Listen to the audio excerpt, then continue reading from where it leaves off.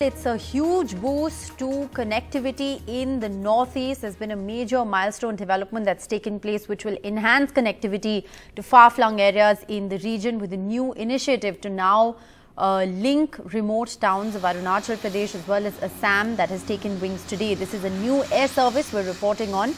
It's going to use the first ever made in India Dornier civilian aircraft made by HAL. In a phased manner, half a dozen remote towns of Arunachal and Assam, which are also of strategic importance close to the China and Myanmar borders, will be linked by this new service. Union Civil Aviation Minister Jyotiraditya Scindia there, of course, along with the Chief Minister of Assam, Himanta Biswa Sarma, flagging the new facility. In what is seen as the new milestone in civil aviation sector in the country, and to give better connectivity to the remote regions of the country like the northeast, now Alliance Air has launched this brand new generation Dornier aircraft.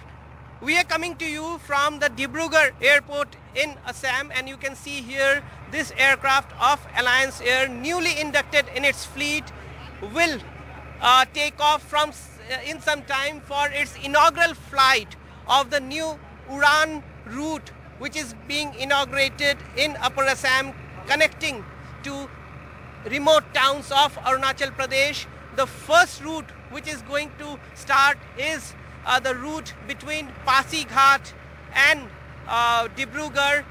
However, in a phase-wise manner, at least half a dozen important towns of eastern Arunachal Pradesh, particularly of Pasighat, Tezu, Zero, would be linked through this 17-seater Dornier aircraft, which is one of the new generation aircraft. It has been indigenously made in the country, so this aircraft has been pegged as the Made in India aircraft.